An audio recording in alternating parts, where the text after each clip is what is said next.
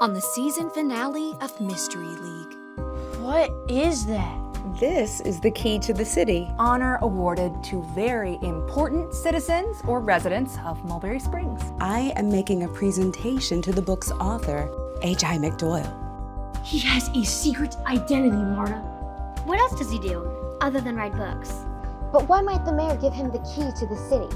But who is he? Mr. H.I. McDoyle.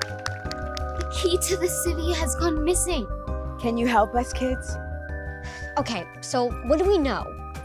They find evidence that helps them solve another. What happened at school today? What's all this? We were playing secret agent in the main hall. All that work, and we're still no closer to finding the culprit or the key. I think I've got something.